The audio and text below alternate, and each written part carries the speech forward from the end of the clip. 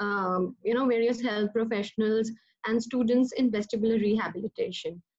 And he was awarded the Robert Williams International Award by the CSP at WCPT Congress in 2011.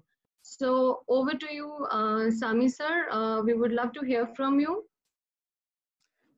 Hi guys, thank you for inviting me over. And my presentation is on. So can you see my screen, guys?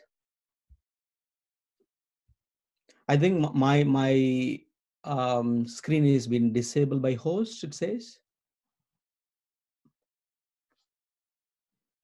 Nitesh?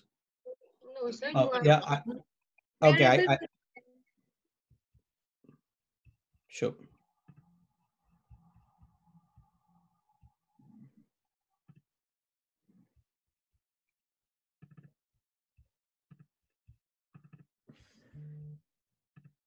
Okay, it says screen sharing is failed. Just give me a second, please, guys. Technology.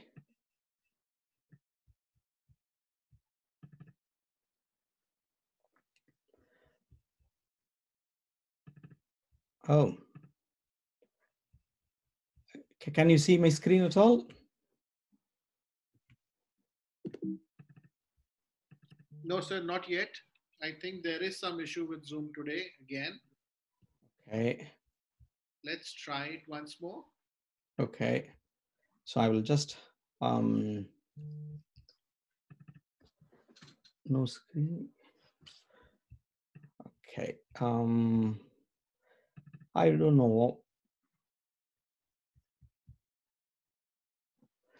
So right. So if I quickly send you my presentation to Nitesh, would you be able to share it from there, Nitesh? I can try that, sir. I can try that. Okay, I'll take the videos that are embedded in there, and I have already sent it to you, so you can then add those videos as and when you need to. Okay, sorry about this. Our apologies to our audience. I think technology again failed us. Give us a moment. We'll try to fix it as soon as possible.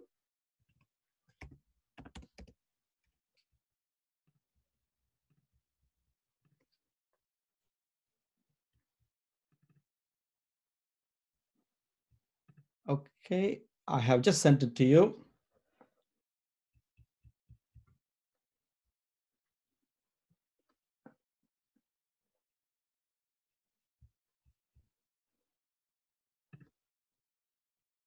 I got it, Nitesh?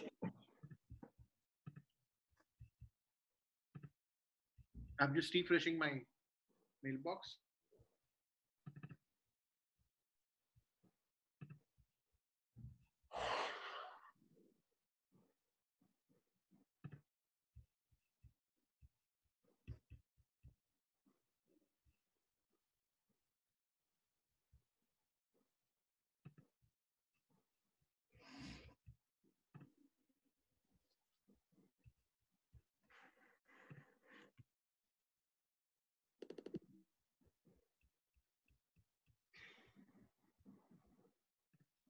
Any luck, Nitesh?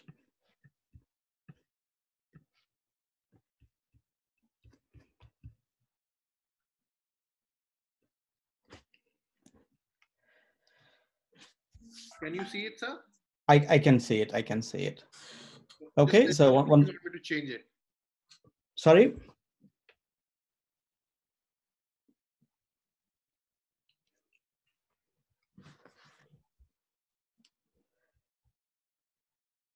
Sir, let me know when you want me to move on to the other one. So I'll take it from here. I will do it. I will do it. Okay, so guys, once again, sorry about that technical issues. Right. So I'm going to talk about introduction of vestibular rehabilitation. Basically, the main purpose of this presentation is to help our physio colleagues to understand how much we can offer for patients with the dizziness from our physio point of view. Of course, vestibular rehabilitation can be offered by a range of health professionals, starting from general practitioners to all the way to neurologists, ENT, or neuro-otologists. So it can be provided by a range of health professionals. And we physios also can provide a similar service, provided if we have competency in doing so. So, as I said before, this is basically an introduction to vestibular rehabilitation. And in the next slide, so the overarching objective is to understand the importance of VRT, and we will be talking about the opportunities and challenges that we face if we want to become a vestibular physio specialist, basically.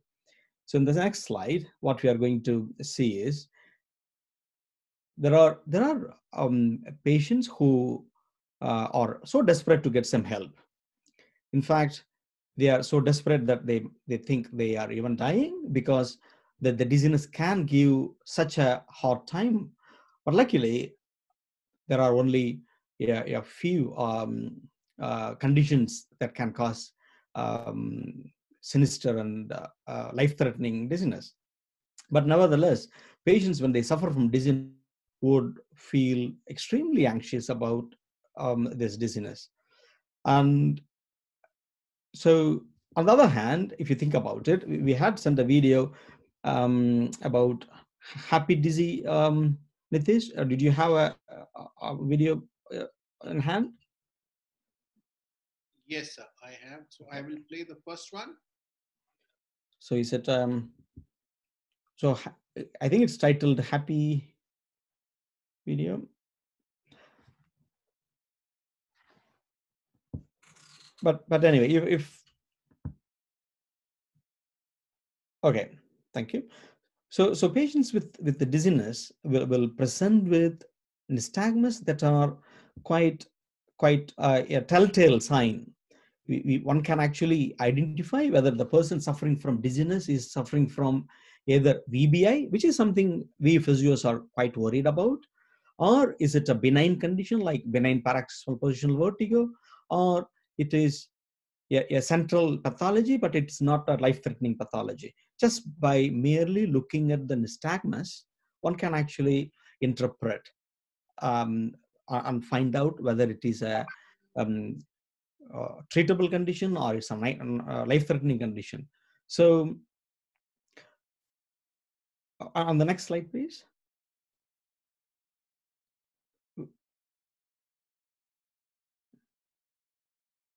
So we'll go back to the presentation with this. Okay, thank you. So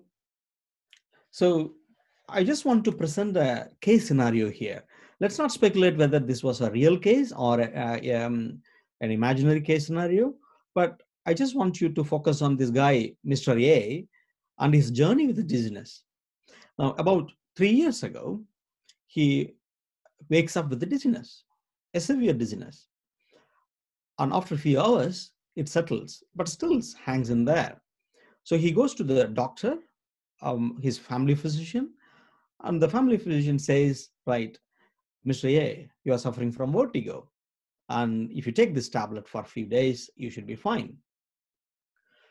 Then basically, his own doctor, the family physician, rules out anything sinister.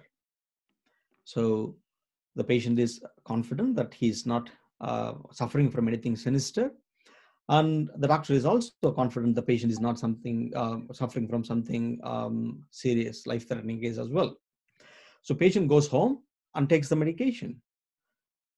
6 months later, still he continues to suffer from dizziness. But meantime, he also develops neck pain. And this time, Mr. A wonders whether his dizziness is related to his neck, because he had the neck pain for some time, even before he developed the dizziness. So consequently, he visits a physio clinic.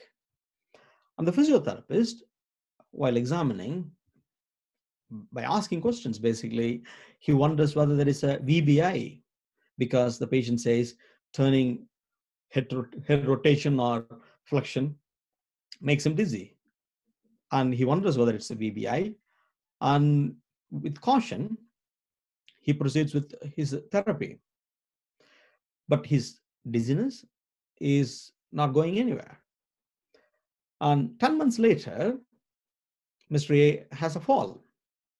He had a fall and fractured his hip, and he was taken to nearby hospital where he was operated. And the health professionals who were involved in managing him knew that his fall was due to the dizziness that he's been suffering for a while. During post-rehab, he was reluctant to lie down because it made him dizzy.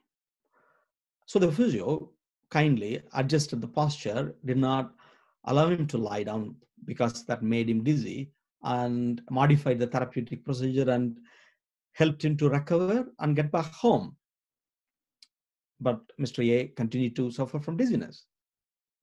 A year later, he developed an acute vertigo. This time, instead of going to the GP, Mr. A went to an emergency department. Now, emergency physician quite rightly examined him for any sinister pathology like posterior circulation stroke, vertebral artery dissection. Now, there were no clinical signs to support that. So he reassured this patient and gave him medication and sent him home. Now, 2 months following the initial attendance to the emergency department, Mr. A goes back to the emergency department with another acute attack. This time, he was tested with an MRI. So the MRI brain scan shows some old ischemic changes. Now, based on that, the clinician now decides probably this patient has got a posterior circulation infarct. But the trouble is, it doesn't explain this old patchy lesion, doesn't explain his acute recurrent attacks. Meanwhile, patient also have seen a cardiologist, neurologist, and an ENT surgeon on account of his dizziness. But so far, no relief. Okay, so next slide, please.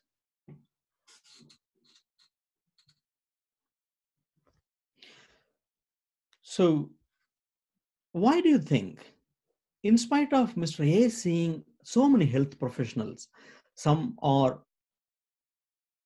primarily for his dizziness, others were aware of his dizziness issues, why they were not able to correctly diagnose his dizziness and not able to treat him? Why do you think this is happening? Next slide, please. Right. So perhaps we should pay attention to this statement that was made by an eminent professor some 60 years ago. So he was a professor of neurology, Mr. Brian Matthews, Professor Brian Matthews. He says, there can be few physicians so dedicated to their art of to their art that they do not experience a slight decline in spirits on learning that their patient's complaint is dizziness. So this is quite upsetting, isn't it? At a professor level, at a neurology professor level, if he says that when he encounters a patient with the dizziness, his spirits dips down a little bit, you can see the enormity of and the challenge of dealing with patients with the dizziness. Now, we will see why it is so challenging. Next slide, please. Now, as you can see, when someone says that he or she is suffering from dizziness, they can mean any of this that is present in front of you. Dizziness can be described in various ways, different descriptions. Now, dizziness can also come from, can we move on to the next one, please? Can come from vestibular dizziness and non-vestibular areas as well.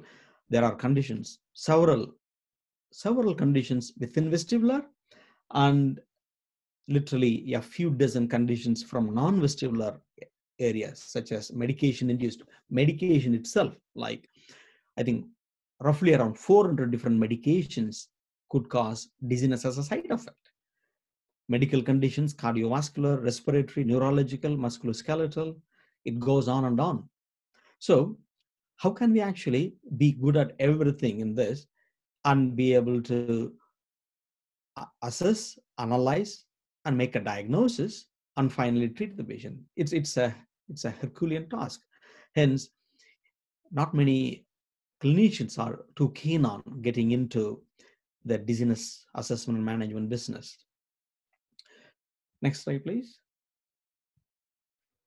So, when a patient with dizziness presents to a clinic, of course, assessment, diagnosis, and management should be the process. But the main concern is my patient dying because of a cerebrovascular accident? Or could I make it worse if it is a VBI? When it comes to physios handling dizzy patients, by moving their neck, will I compromise the blood circulation worse than it is? So as a result, clinicians often rely on investigations such as CT and MRI. But the problem with CT and MRI when it comes to dizziness, since dizziness comes from posterior circulation infarct, not hemorrhage very often, mainly infarct, CT brain is useless and waste of money when it comes to finding out whether there is any infarct in the posterior region. MRI can be useful when it's done after 48 hours following the initial attack, which means in the first 24 hours, MRI also can miss any developing infarct. So even though people are quite rightly worried about CVA and VBI, the steps that they are taking to address it is not very effective. So CT is not good, MRI is not that sensitive either. So routine approach, once the clinician is happy that patient is not suffering from sinister causes, the routine approach typically based on symptomatic diagnosis and symptomatic treatment. So a diagnosis of vertigo is often given to patients. Now, vertigo is not a condition. Literally, it means room spinning or head spinning. So if someone says that my head is spinning, I give them an equal medical term, that is vertigo. It doesn't say more than that. So vertigo cannot be a diagnosis. It's just a symptom. Now, next step is medication. People often offered medication for a symptomatic relief. So as you have seen how many conditions can actually cause dizziness, how can this medication can be an answer for everything? No, but nevertheless, it's helpful for the first 3-4 days of an initial acute attack to calm the vegetative symptoms. But beyond that, medication doesn't have much role. Next slide, please. Right. So let's have a look at the numbers. How many people are affected by dizziness? Well, dizziness affects across all age group, right from children. I have seen a 4 or 5-year-old child up to 101-year-old. So it affects across all age group, but also it affects elderly people significantly high. So in between, people who are in my age, 40 years and above, about 1/3 of us seem to be suffering from some sort of vestibular issues. So that's a lot of people around us experiencing vestibular issues. They may be asymptomatic, but they could be potentially at risk of falling. That's what we should remember. When it comes to condition-specific data, it's quite clear that peripheral and central vestibular makes up 50%, which means people are suffering from conditions that can be diagnosed and treated by trained vestibular therapists. Okay. Now, when it comes to diagnosis, currently it takes an average 4 consultations for a correct diagnosis to be made and successfully treated. And CT, MRI, and 24-hour monitor is being relied on quite heavily. Often incorrect diagnosis and misdiagnosis happens. And as a result, incorrect and wrong treatments also offered to patients with the dizziness.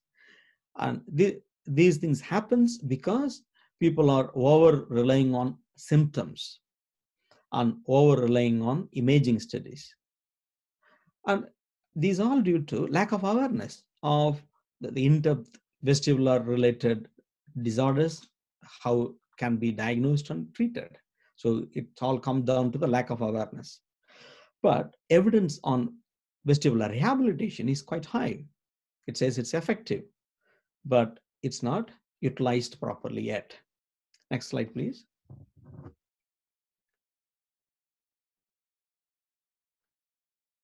Right. So our guy, Mr. A, did he get better at all? He did eventually. He saw a vestibular specialist. So the diagnosis was left anterior canal BPPV and poor sensory integration. This was done with an hour of assessment, a thorough physical, subjective as well as physical, and vestibular specific assessments. At the end, he had a diagnosis as to why these dizziness attacks were happening. So anterior canal BPPV and poor sensory integration. And he received treatment for his BPPV. Within 2 sessions, his BPPV was completely cured.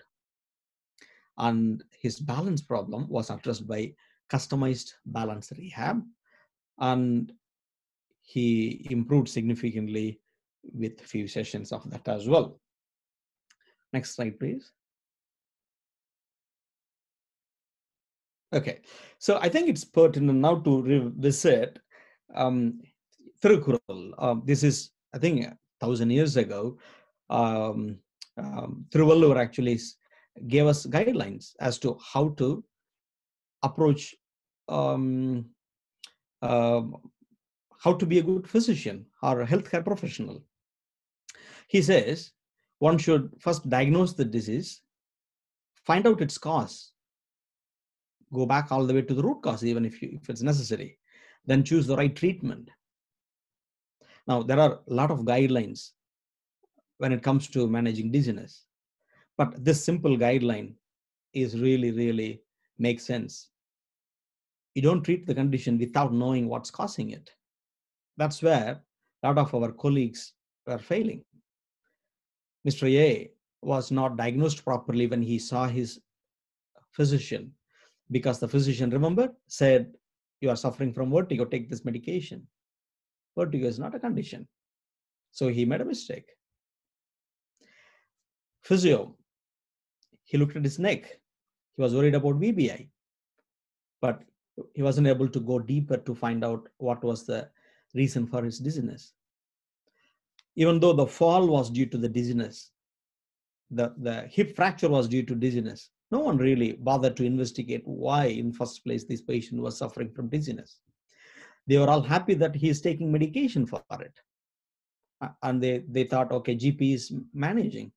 And also the fact that the patient was seen by neurologist, ENT, and cardiologist, what else can I offer? Probably that's what they thought. But no one, until the patient went to the vestibular specialist clinic, no one was able to diagnose the disease. Thereby, they couldn't treat it properly. Okay, next one, please. So what is vestibular rehabilitation? So let's have the next slide, please. So vestibular rehabilitation is a specialized form of therapy that is offered by a trained healthcare professional. Can be a physio, neurologist, ENT, audiologist, occupational therapist, anyone who is trained to provide this service for patients with dizziness, vertigo, and unsteadiness. Those are the symptoms coming from vestibular disorders. In order to reduce these symptoms, improve their activities of daily living. So one should know what are the symptoms that are produced by or suffered by vestibular disorders, and what are the disorders that causes these symptoms, then what are the treatments that can be offered, customized. We cannot give a holistic approach. We have to customize it, choose the right treatment. Then with the set goals, is it the dizziness the patient is bothered about, or the unsteadiness? Or is it the activities of daily living that he's not able to do? I don't mind feeling dizzy, but I can't do this because of my unsteadiness. So we need to have a patient-oriented goal. Next slide, please. So we get that through vestibular rehabilitation, basically. So when it comes to vestibular rehabilitation, physios should, or any healthcare professional should be aware of the symptoms, then the vestibular specific tests, then conditions that causes these disorders, then the causes of these disorders. Finally, we need to choose the right treatment to address it. Next one, please. Okay, so what does the literature says about vestibular rehabilitation? Vestibular rehabilitation is better than medication. It's also better than wait and watch approach. Sometimes the doctors or clinicians say, right, let's not worry too much about it. You are not having a stroke. I can assure you that it's just simple dizziness. Don't worry about it. You'll wait and watch. But we don't know how the patient is suffering during the waiting period. But if you start the VRT vestibular rehab, it's better than waiting. Now, when you offer customized vestibular, it helps with the balance. It reduces the risk of fall. The evidence is quite high for unilateral vestibular hyperfunction and BPPV as well. So BPPV, sometimes patients suffer from it for years. A patient of mine suffered it for 41 years. But with one session, she got better. So it's a mechanical problem. You have to just put it back. So it can be that effective.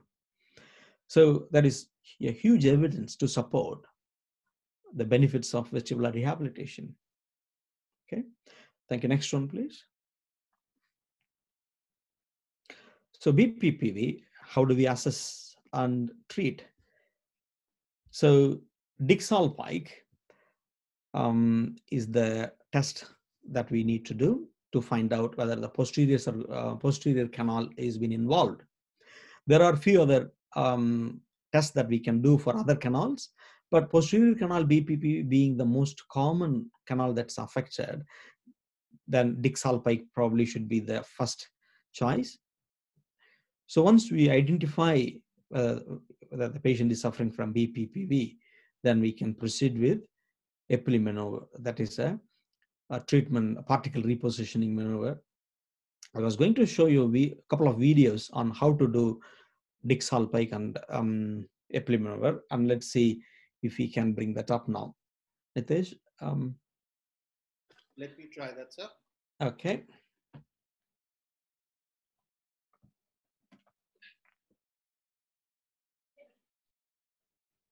Okay. So as you can see, the patient is going on a flat supine with the head hanging off the bed. And I would have kept the patient there for a minute, then bringing the patient up there. So it's been edited to make it shorter, but yeah, keep it there. And I will be looking for nystagmus. Nystagmus. So in that position, so Nitish, if you can just go back to the lying position and pause it there for a second, please. Yeah, okay, so we'll keep it there and we'll pause it there. So now, so in this position, if the patient is suffering from BPPV, it will create nystagmus. Similarly, if the patient is suffering from a VBI, that is vertebrobasilar insufficiency, patient will show nystagmus. Also, certain central vestibular pathology, such as midbrain lesion or cerebellar lesion, can produce central nystagmus, positional nystagmus. Now, one can actually differentiate whether it's a BPPV or a VBI or a central positional nystagmus by doing this test. And this test can be a deal breaker. If it's because VBI, even though it is there, it's not that common. BPPV is the most common cause of positional vertigo. So if you are able to rule out VBI, then confidently you can proceed to get rid of the BPPV. Okay, this is an important test that one should learn. Okay, next one, please. So do we have Epilim video in there? Did I send you, Nitesh?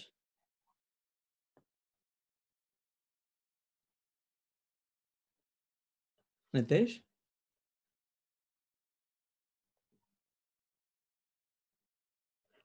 Okay. So this is okay. So this is not the video that I want to show you now, but we will let's watch it.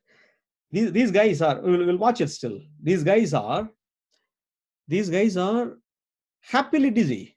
Can you see? Some are drunk, some are going on rides, and they are not bothered about the dizziness. In fact, they are paying to get dizzy. Yeah, but remember, patients who suffer from dizziness, who come to us for help, they are not like these guys. They are not enjoying their dizziness. They are desperate to get some help.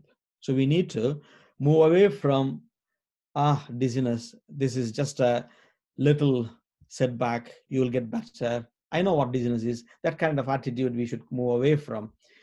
Okay. So now, perhaps I will show you the Epilim maneuver later on. We will sort out the videos in a bit. But what are the challenges and opportunities that we have? Now, first of all, from the patient's point of view, because of lack of VRT specialists availability, not many in there.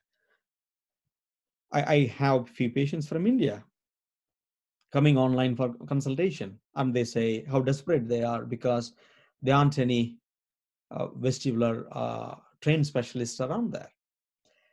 So patients have really huge challenge because we are not equipping ourselves to become a specialist.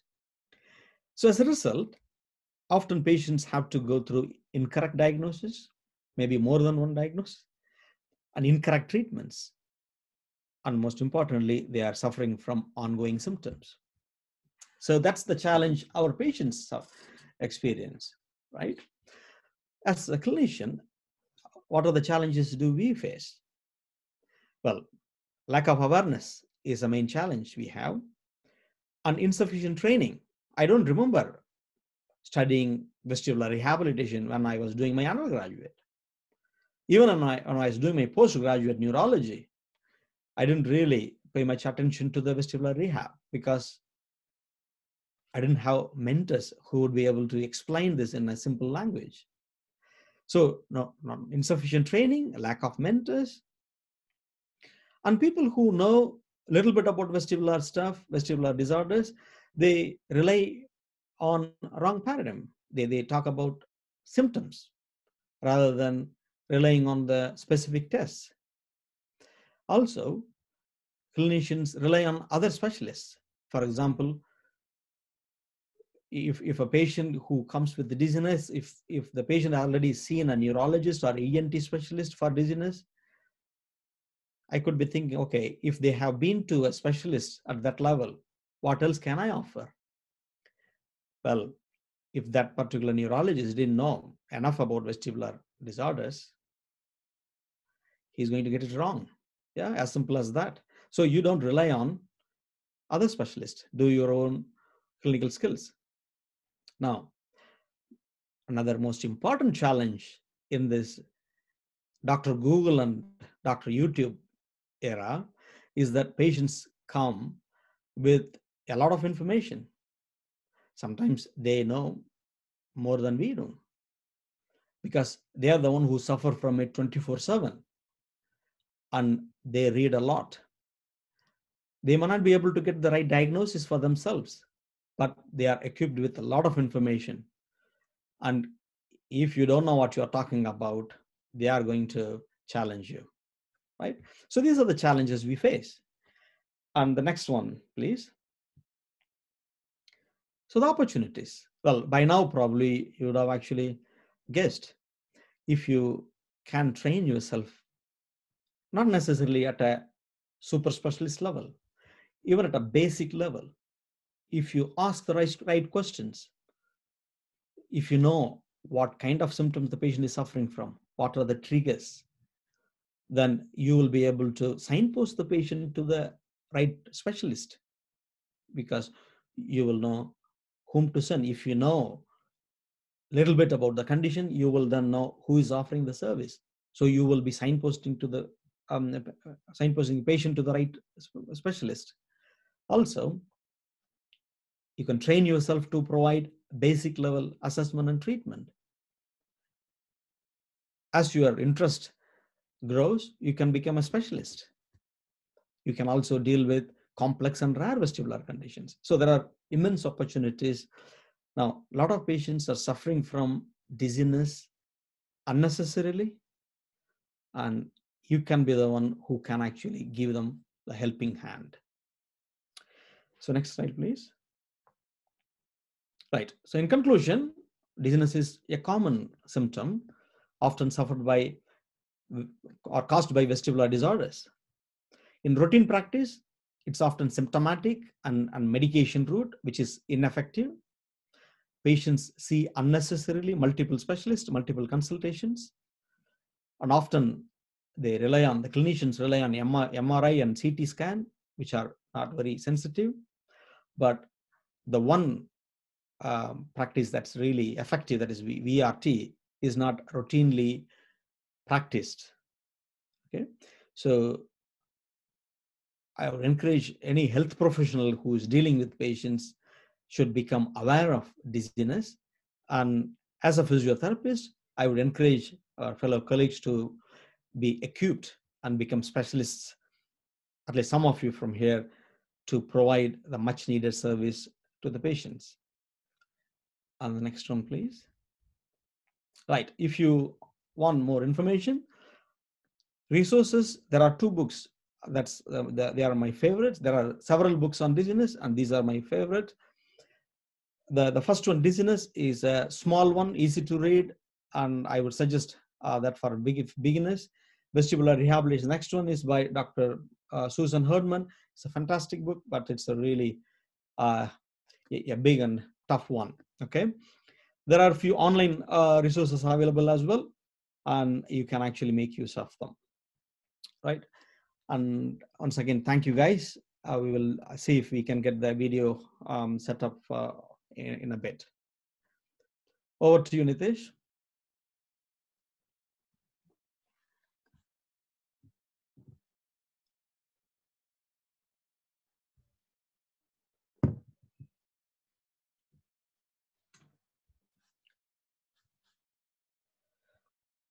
I can't hear you. Okay, can you hear me now? I can hear you now, yeah. Thank you, sir. It was such a comprehensive and so easy to understand, this complex topic. You have presented it really well. And I suppose the suggested reads are going to be read by people now.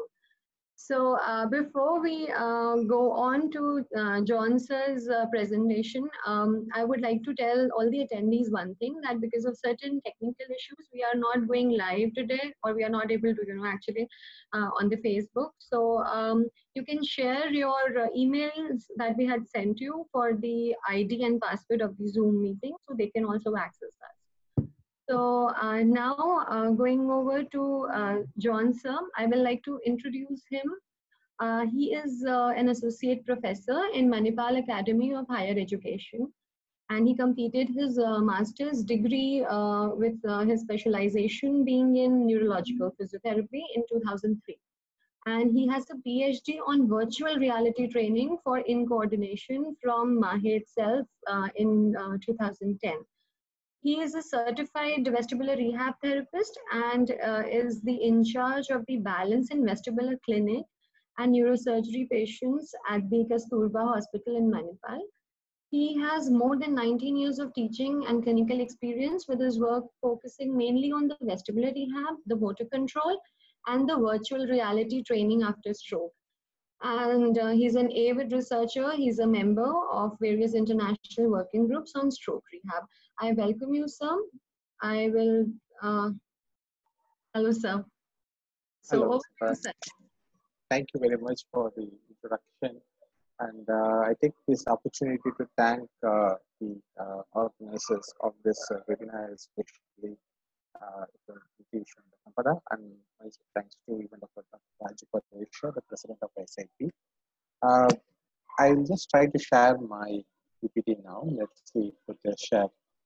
I have a, is it shared? It is starting, sir.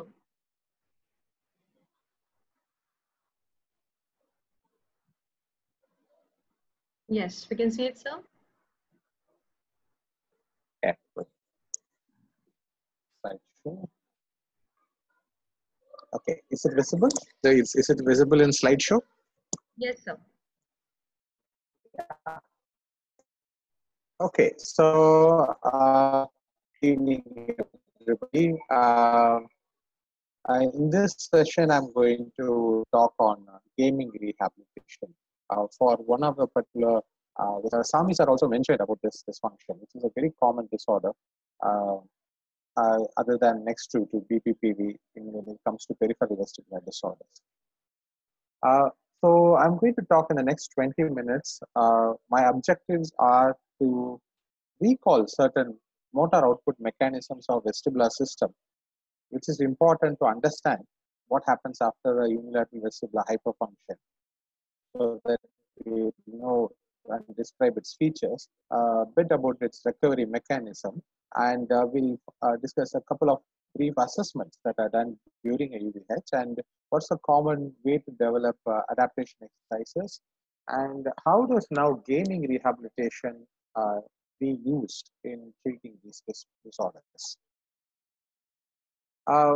So vestibular system, when we say vestibular system, it includes the vestibular apparatus, which is there in your inner ear. When you're talking about the nerve, vestibular nerve, the nuclei that is there in the brainstem, and the brainstem nucleus connects to various areas, both into the brain, to the eye, to the spinal cord, so it and many other centers. So, but there are two more major motor outputs that come from these systems. That is, one is vestibulo-ocular reflex and the vestibulospinal reflex. So vestibulo-ocular reflex is a reflex mechanism where when you're trying to focus on an object, when you're trying to move your head, when the head is moving, there is a compensatory eye movement that helps you to stabilize the gaze so that we can see things more clearly. So it's a very important function of the vestibular system, so that the images that we see do not move, so that we can understand our environment more clearly, depend upon what we see, and align ourselves accordingly. So it's important in one way that to trust the visual input, you need to have a good gaze stability.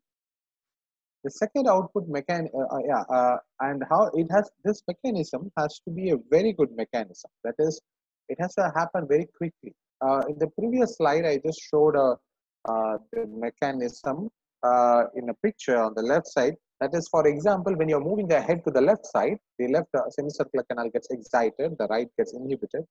When the left gets excited, the impulse is carried from the vestibular apparatus to the vestibular nuclei, and from there, the output goes through the third nerve and the sixth nerve on the opposite side to create appropriate eye movements. Now, this has to be happening in a very, very quick manner. Only then the image will remain stable, and that is what is called as vestibular gain.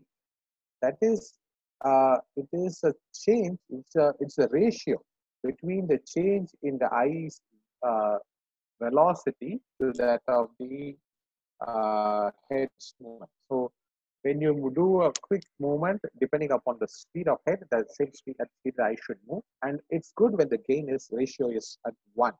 But when it is becoming, when there is a hypofunction, what happens is that the vestibular gain comes down, and the person affected with the unilateral vestibular hypofunction finds it difficult to fix the gaze at a particular point, and they will miss it, and they will take time to correct their eye.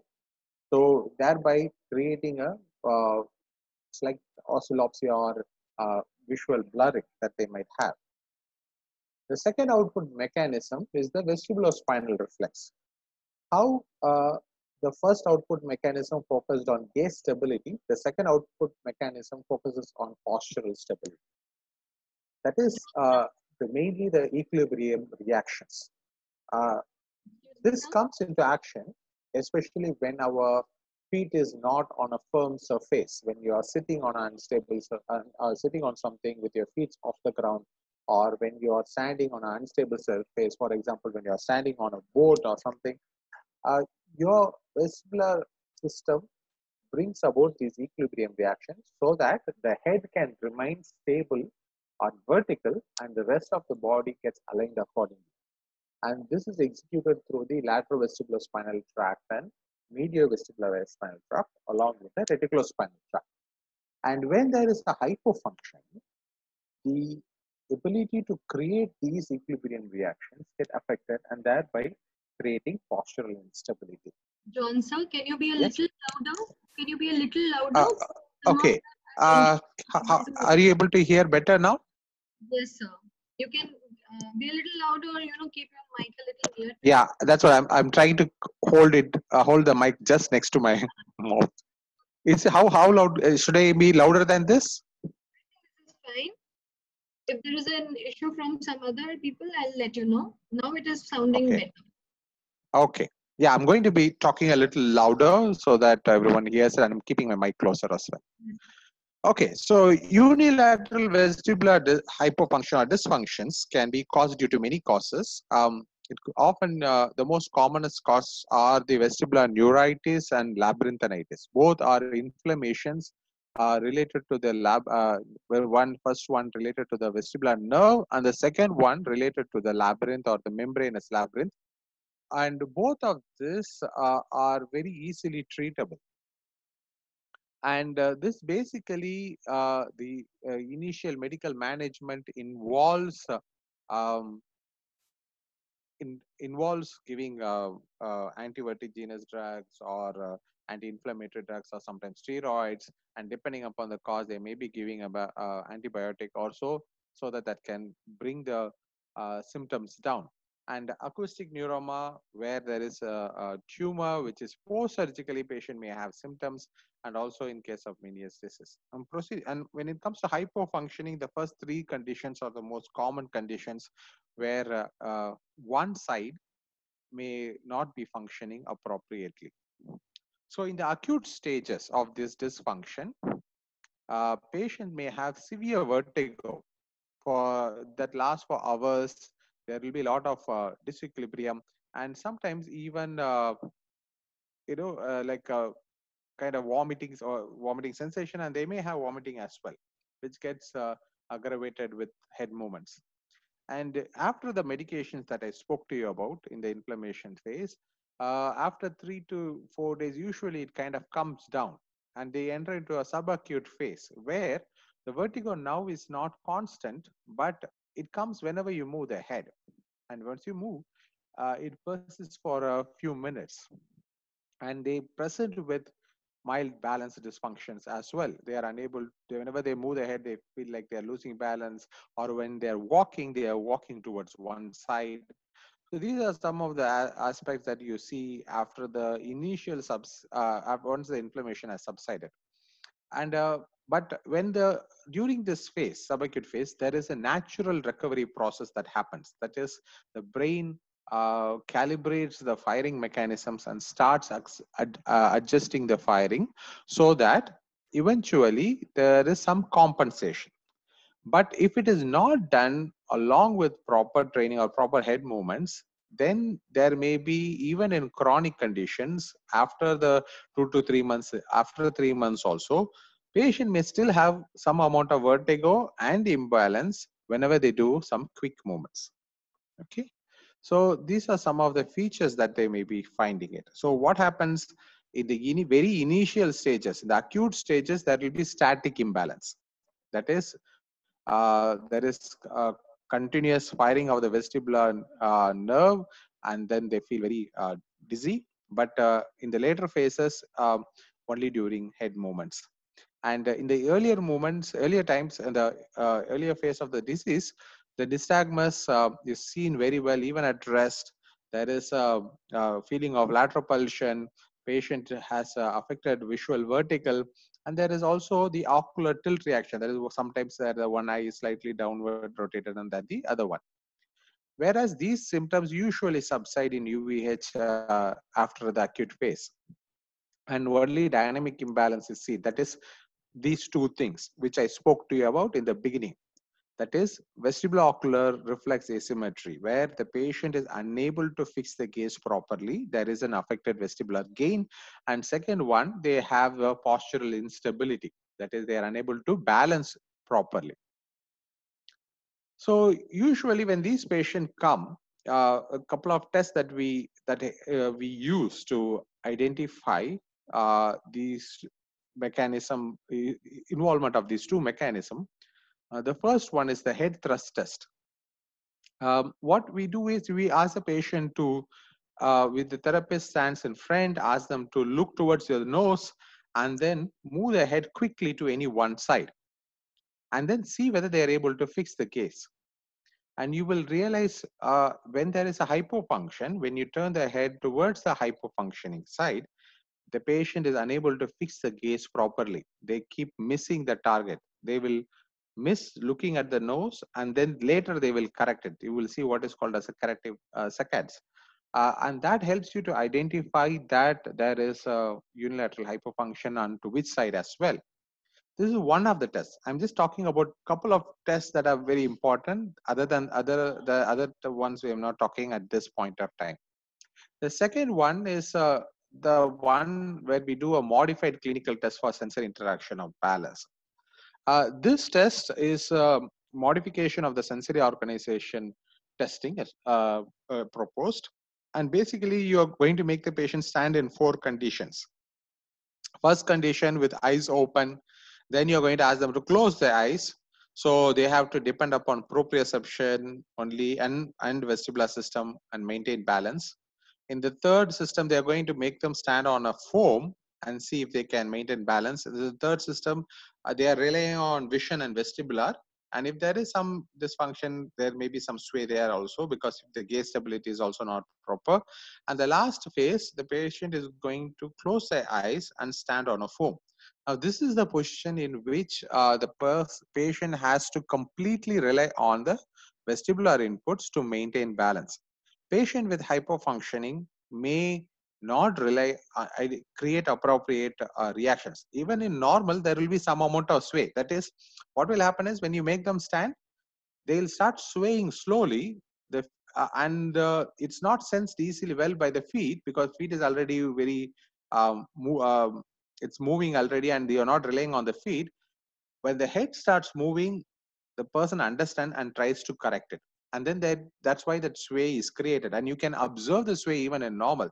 But what happens in UVH patients are that they don't realize it till a large amplitude of movement is created. So sometimes they tend to sway a lot, or sometimes they even lose balance in that last condition.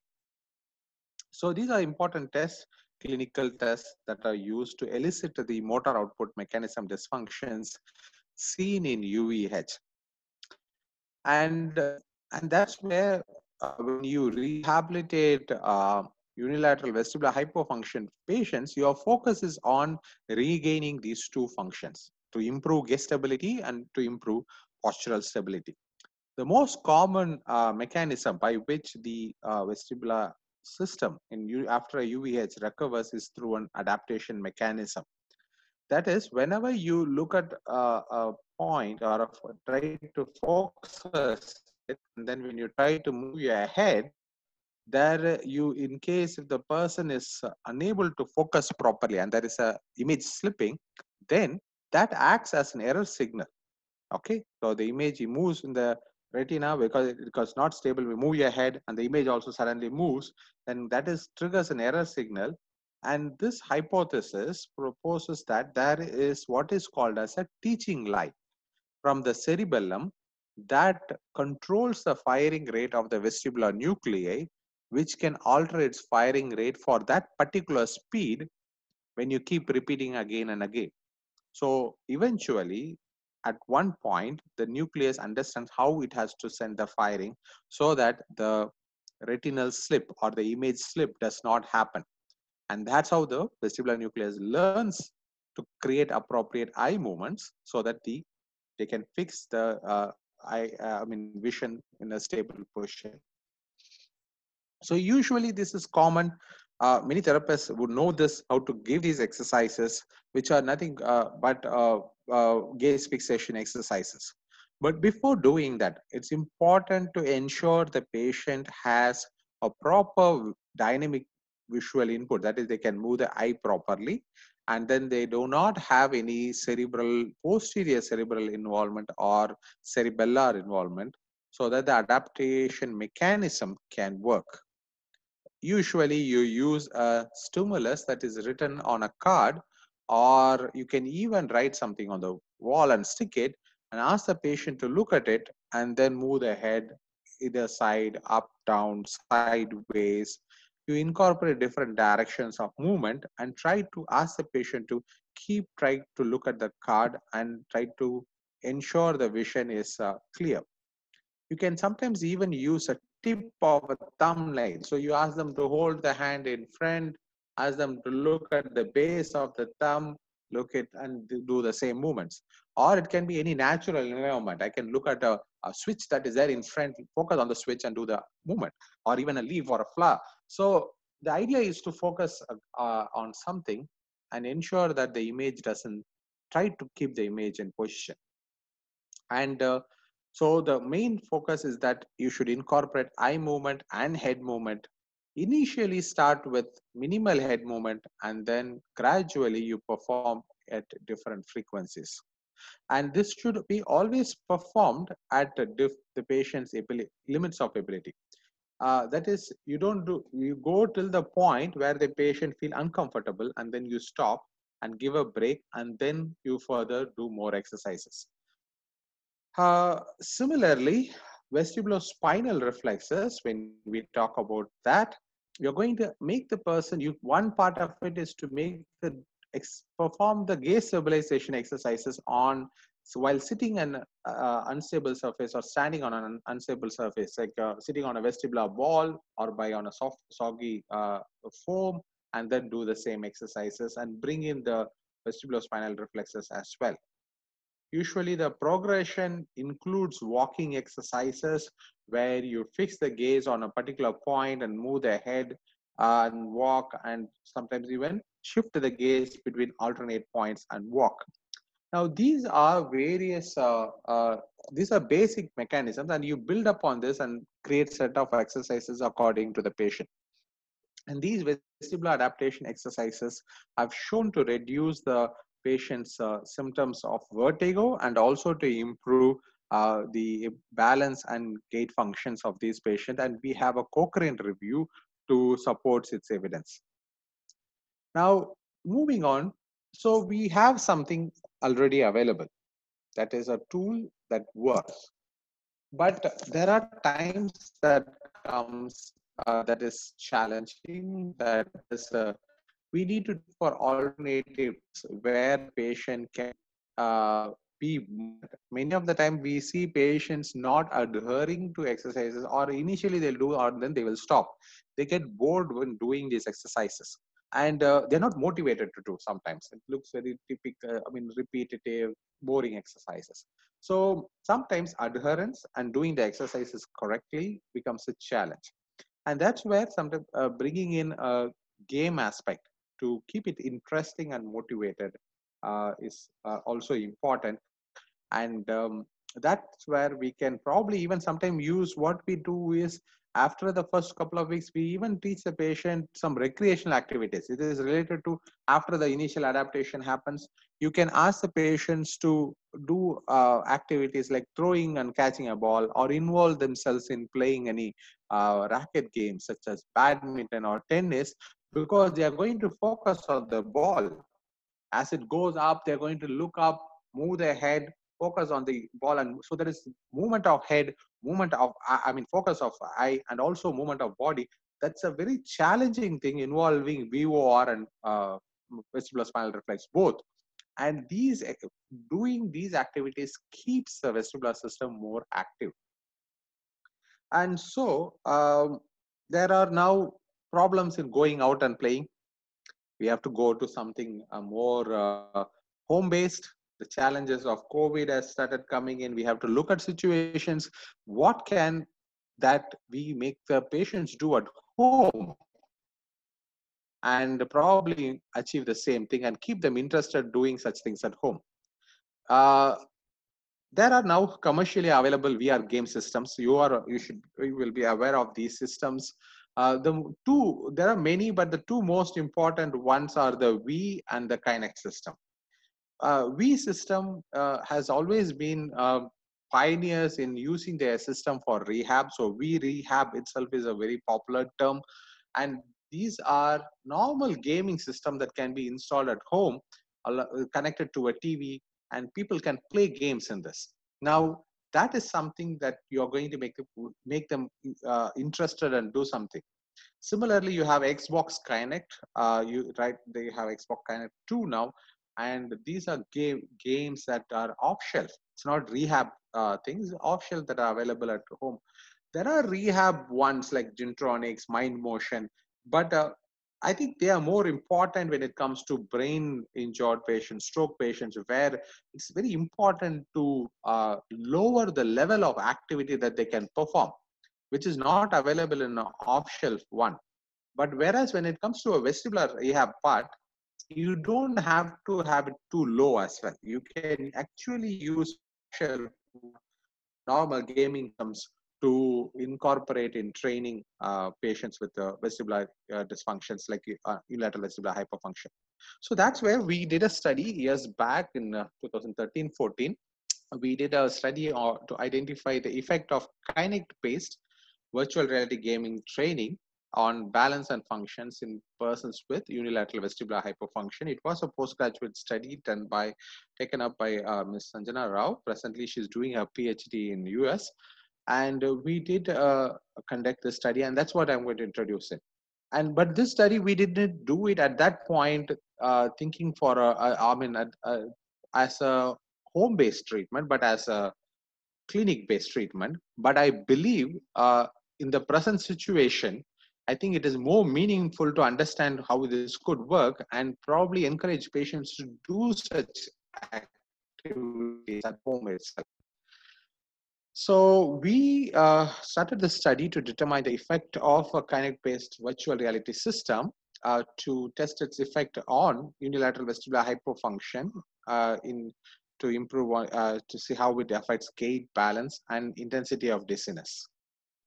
It was an assessor blinded parallel group randomized controlled trial. And we did it in our clinic, Vestibular and Balanced Rehabilitation Unit at Department of Physiotherapy, Kasturba Hospital. We chose patients using a purposeless sampling. We chose only those who are diagnosed with unilateral vestibular hypofunction by the ENT. We had confirmed, and we double confirmed using the head thrust test to ensure that the vestibular gain is affected, and only those patients were involved in this study. The age range was between 18 to 65 years of both gender. We excluded if the patient had BPPV, because BPPV, we are going to treat them like how Sami sir said, you can do a police maneuver or some other maneuver based on the canal that is affected.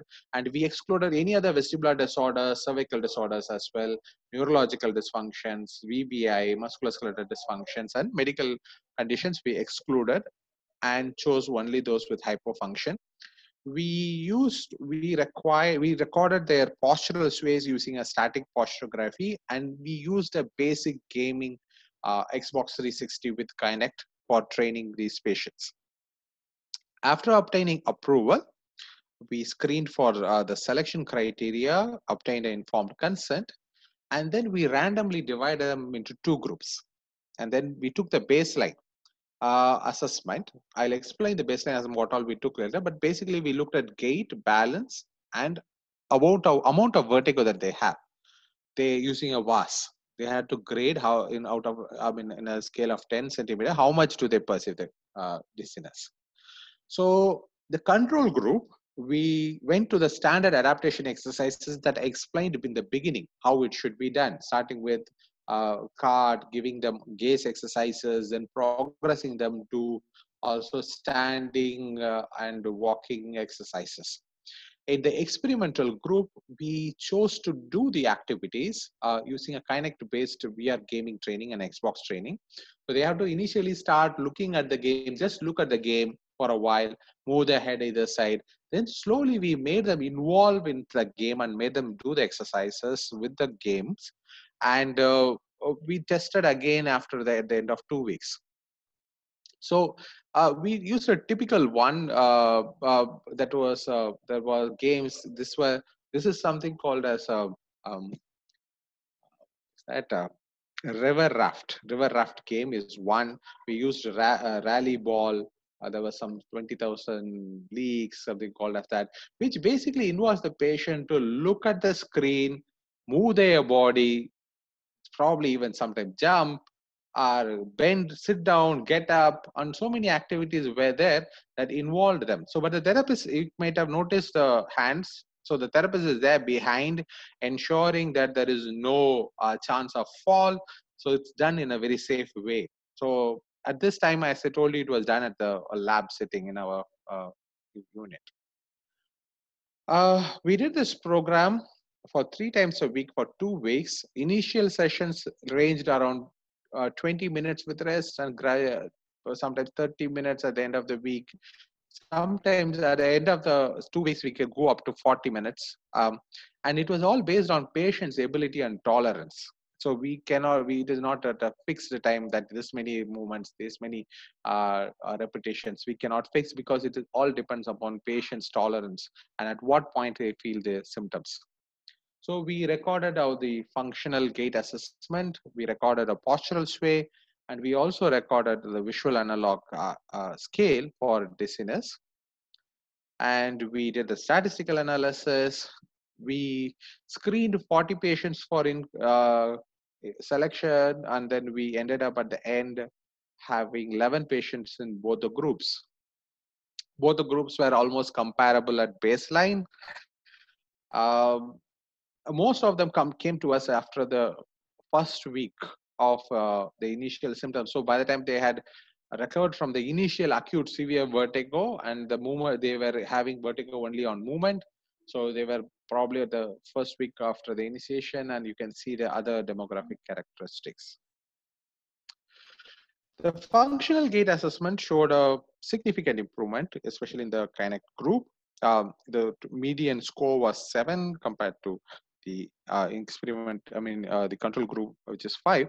But if you look at the range, interquartile range, it's 6 to 9. So though we had a statistical significance, we still would say, we'd be cautious to say that it was not completely that the VR training group was much more, but there seems to be a median range at which they are much better. When we looked at the postural sway, this was done by making them, I told you about the clinical test for sensory integration balance, that is eyes open, eyes closed, on the foam, standing. This we did it on the posturography machine, and we recorded how much they sway. And what we observed was the patients in the VR gaming rehab did very well with eyes closed conditions, both on firm surface and also on foam surface, which was something that we were surprised with. That is, their ability to move, control the sway was much better when it came to eyes closed condition. And we also see the similar trend whenever it came to even eyes open foam. It was better in terms of the velocity moment.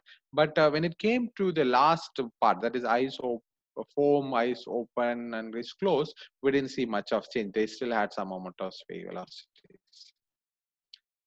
But the dizziness level probably kind of reduced in both the groups significantly, from 6 to almost 1 and 0. Again, I would say by almost an equal reduction in both the groups, though there was a statistically significant difference. It was a difference of 1 point. when we look at the literature, there are many studies done using V system, Kinect systems. We just wanted to look back at one important study, a larger study done by Herdman, where they did a similar study. And then they said, compared to adaptation exercises, VR-based balance exercises were not superior to the conventional balance exercises. But they said it provided more enjoyable method of retraining balance in the unilateral vestibular loss, and that we agree with it. The balance changes at a functional level, we could not see much of a difference, but in our study, we could see at a sway level, there were some differences much better than the normally trained group. And so was the gait, functional gait assessment as well. So from our study, we felt that Kinect-based virtual reality gaming is an effective training method to improve functional gait performance and balance in persons with unilateral vestibular hypofunction. Now, the challenge to all of us is to see how we can use this opportunity to convert it to a home-based training or a tele-rehab mode of training, which is, I think, where we are going to step into now.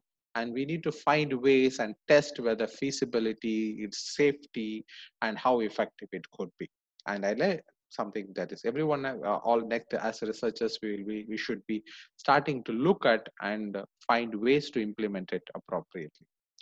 So that is it from for my talk on this topic. And I thank again SIP, wish you all fathers a happy Father's Day and everyone a happy International Yoga Day. Stay safe, stay healthy, stay at home and be safe. Thank you. And I'm ready to take questions.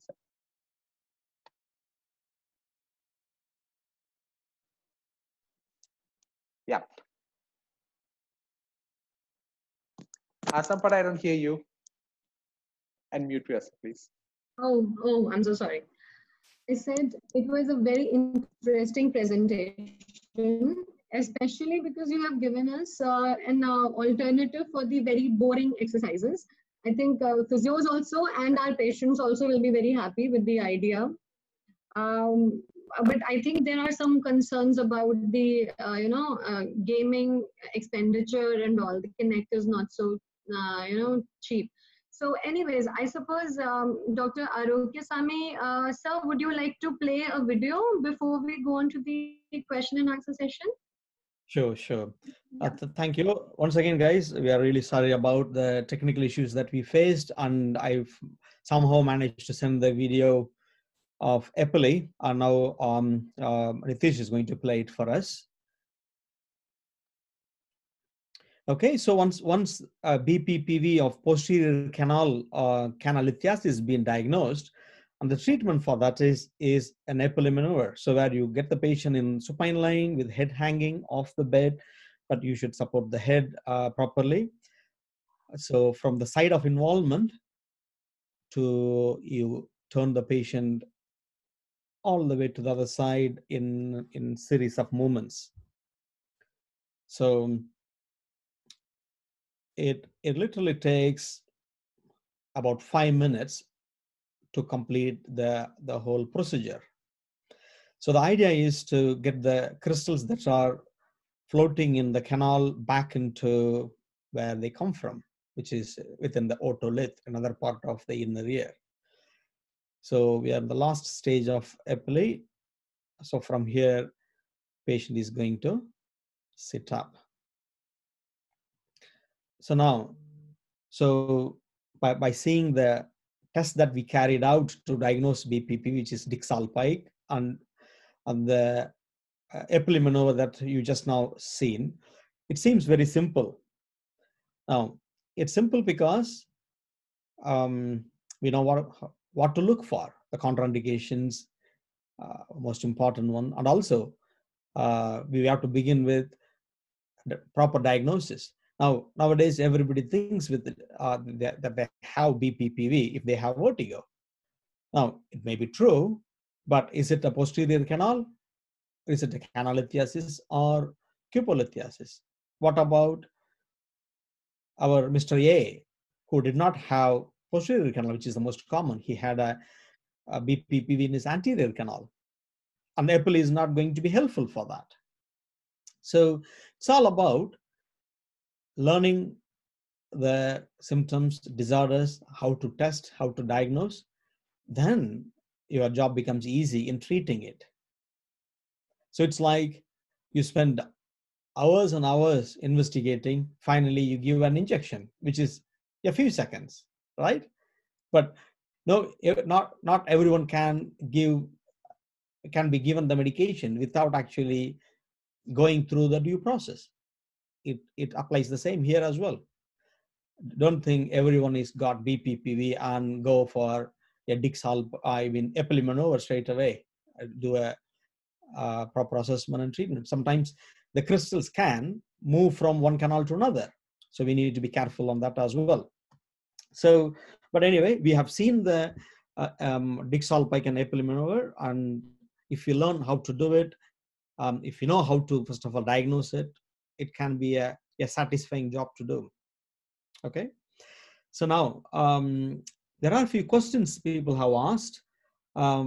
So is it okay if I start answering some of the questions? So I suppose you can start with the few. Okay. So, right. I will start from, okay. So a very interesting question, how to differentiate BPPV, VBI, and central based on nystagmus. Well, we can talk about nystagmus for half a day. Then we can talk about how to use the skills to differentiate those three conditions. So as you can imagine, it is a completely new aspect. So it's a topic that needs to be concentrated on before we learn how to use it. Yeah. So unfortunately, I won't be able to answer that question in a way that's going to be helpful for you now, except that we need to learn more about nystagmus. The next question is, can you please explain adaptation exercise? That's to John. I will pass this over to John. Yes, sir. John, sir, can you answer that? Yeah. Okay. So vestibular adaptation exercises basically involve, as I told you, two things. The main thing is gaze fixation. So you have to have something for a patient to look at. So you keep looking at, for example, the tip of your finger, focus it, and move your head. So either up, down, or sideways, lateral. So you have to incorporate pitch, your roll movements in different positioning, sitting, standing, and then you are also incorporating vestibulospinal exercise, that is equilibrium related one. So you make them sit on unstable surfaces, make them fix the gaze, create more instability, and then gradually you are trying to make the vestibular system calibrate itself through the help of cerebellum to fix the gaze properly. So the adaptation exercises are those exercises that involve head movement with gaze fixation along with balance exercise. Okay. Yes, sir. So can you tell us when we can move on to the prescription of the exercises as self exercises to the patient, because they do have symptoms. So when is the time that we can hand it over to the patient? Shall I answer that? Yes, sir, please. Yeah. Okay. So usually, if the first week or so, we make the patient, give them the basic exercises. Some of the part of it is done at home itself. They have to do it in sitting only. The supervision part is required when they start doing the exercise in standing. So it's better if they come to the clinical setup at that time, and your therapist is there while they doing the exercises. When they are stable enough, at least when they're able to do the normal head movements and they don't lose balance kind of thing. Usually by the second or third week or so, we teach them exercises, after which they do it at home. The idea is that there are a couple of instructions that we give. We try to stay just close to the wall behind. You should stand in front of the wall when we do the exercise. In case we go back also, there is not much of a problem. Second thing, we also advise them, in case if you feel suddenly very dizzy or something, don't try to grab something by the side. because what you're seeing there is not going to be there at that point because the image has moved. Rather, you try to squat and sit down and close your eyes and squat and sit down to avoid any kind of balance, fall or kind of any chance of fall. But usually, independent exercises we advise after the third week or so. Uh, I, Samisa, what's your opinion? When do you usually in your clinic start giving independent exercises? So the home exercise basically, well, patients with vestibular disorders will start recovering by themselves through the help of cerebellum. So the recovery process starts from initial few hours itself. That's how the natural recovery sets in. Now, as John said, there will be motion intolerance. Head movements will make them dizzy, but any movements that makes them dizzy will become a treatment tool itself. So because of the dizziness, the patients are not moving, our job is to ask them to move, but move it in a safer way. For example, if the patient is very reluctant to get out of the bed because of the severity of dizziness, we should ask them to at least sit up on the bed. If they are able to sit up, but they don't want to get out of the bed, maybe with support, we can ask them to get up. So these are the few little things, maybe even few minutes of doing this is going to be helpful. Now, the exercises that we are giving is because the vision and proprioception along with cerebellum is helping for the natural recovery to begin with. But later on, vision and proprioception can become a dominant force on hindering the vestibular system from its full potential recovery. So our job mainly is to look at how vision and proprioception is over-dominating, and gradually eliminate this vision and proprioceptive dominance so that the vestibular system can be fully improved. So we can then devise the exercises based on that and give them, well, any activities that they can do at home safely will be good, but we shouldn't overdrive the cerebellum as well. So little often, any activities that they can do, it will be good. Now, one small example, if a labyrinthitis or vestibular neuritis is affected by a young woman, young lady, young mother, basically, a mother who has to look after her child gets well quickly, sooner, because of her mothering responsibility. She has to get up no matter what's happening. So the natural recovery is quite good for young parents. But when it comes to elderly people, it takes long because of fear of falling. They don't want to fall and break bones. So the anxiety is there for the elderly people. Even though younger people can have anxiety, they can actually overcome it by engaging in activities. Yeah, just a so that's from my point of view. Right, sir. Okay, so some more questions people have asked. One of the questions from the questions the people have asked. Okay. What are the guidelines available for vestibular rehab?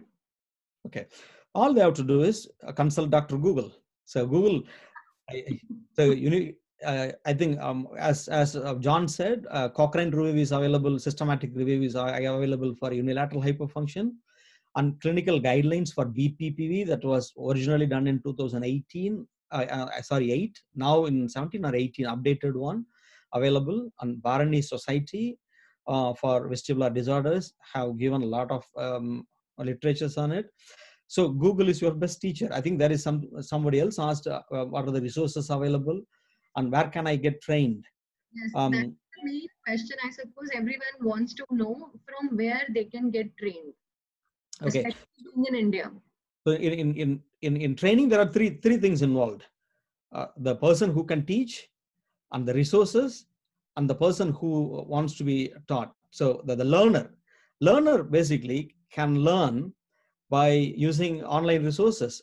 Doesn't have to go to a particular training if it's not available. If it's available, please go ahead, but you don't have to wait for any particular training to become a vestibular therapist. All you have to do is be competent in yourself by reading and practicing Of course, there are online contents, there are courses available. I don't know about in India, there are courses available in Europe and in America. So in the age of webinar, I'm sure a lot of people will be offering vestibular rehab courses. And so the main thing is you have to invest a lot of time and effort in learning these basic skills. It took a while for us to actually get where we are, because when you don't have mentors, mainly, if you can't talk to someone who can guide you, it can be quite challenging. But people can ask me questions. They got my email. If they have any questions in dealing with patients, they can always get. I'm sure Mr. John will also be happy to support. Yes, sir. Regarding that, I will answer both the questions. One is related to the guidelines. There are guidelines published by APTA. Again, in Google only you will get, but it has clearly defined for each condition in tabular form what exactly has to be done, what should not be done as well, and what is the level of freedom for each of that. I can share it with the SIP group if there is some way to connect to everyone. That can be shared with others as well. In terms of training, there are 2 points. As you said, there is no certification program as of now in India. Even we had to go abroad only and do it. But then there is a particular opinion paper that came in Journal of Vestibular Research quite some time back that said that you do not require a certification to be a vestibular therapist, but you need to have knowledge and skill in certain criteria. They have listed certain criteria. So many of the workshops should ideally have those components, and probably with the guy again some practical workshops along with some guidance from clinical people. I think you should be able to do it. We used to conduct a few here. I used to conduct outside as well, but now I don't think the situations are not right. I don't know when we will have a similar workshops coming up, but we are planning to think. We are in the thought of starting some online courses. In that, one of that is definitely vestibular rehabilitation course.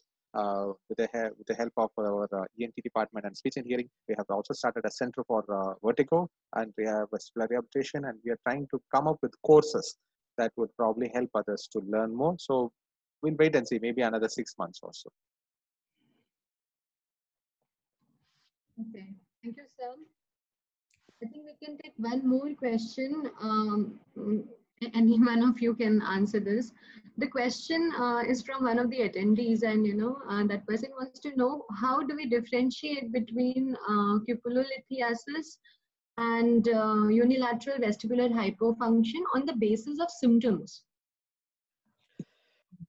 Okay, so let me answer that.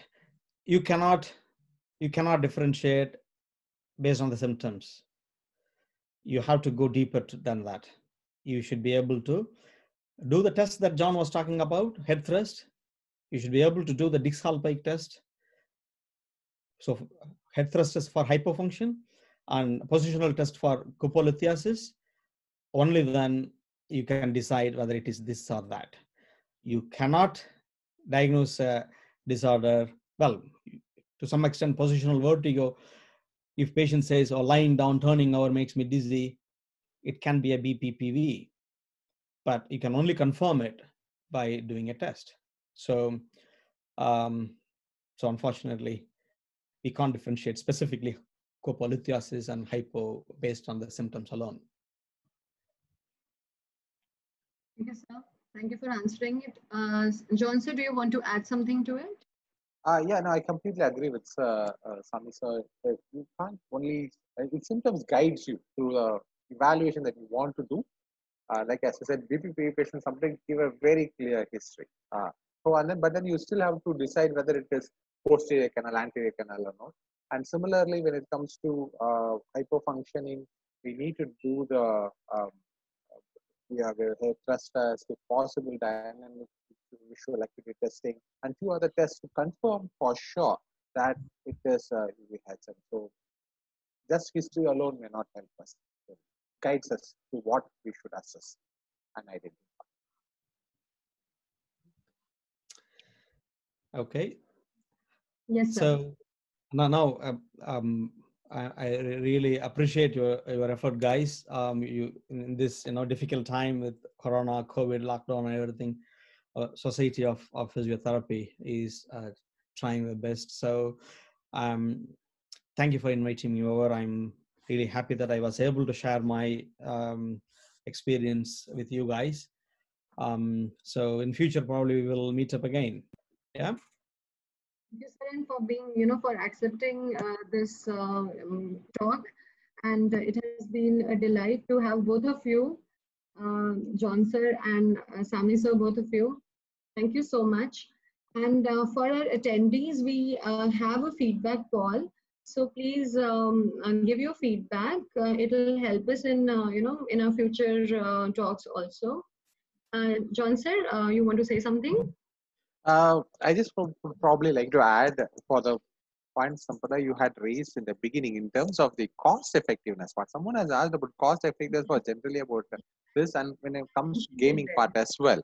I think the cost effectiveness, if you buy, one person buys one equipment for themselves, it is going to be expensive.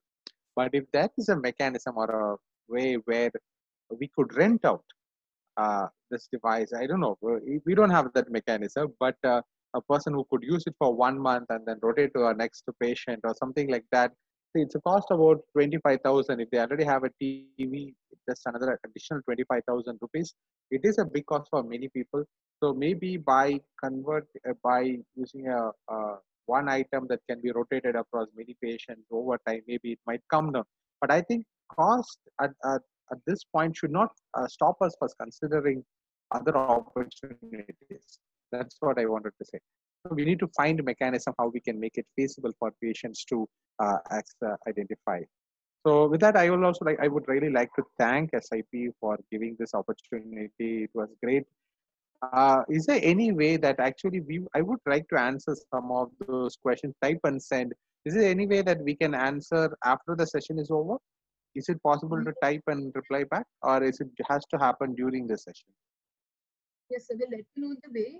And also some people have asked for both of your email IDs. So probably I have posted. I have put it up already in the chat. Yeah. So, you will be getting some questions through mail also. Okay. Yeah. Yes. I think I can respond to the ones that come in mail. And if possible, after the session, if it is still accessible, I will reply to the question and answer session. Yes, and this talk is going to be, it is already recorded and it will be available on YouTube for future references of, by the people. So thank you so much. Thank you for being here and presenting it in such an easy way and making it so very interesting. And I will also thank SIP for having all of us here on this platform. I think it was my personal delight also to be here. Thank you so much. Thank you, John sir. Sam sir. Welcome. Thank you, Sampada. Thank you. Nice meeting you guys. And thanks for all the participants for being here. Thank you. And thanks for the participants. They have been really good. Thank you.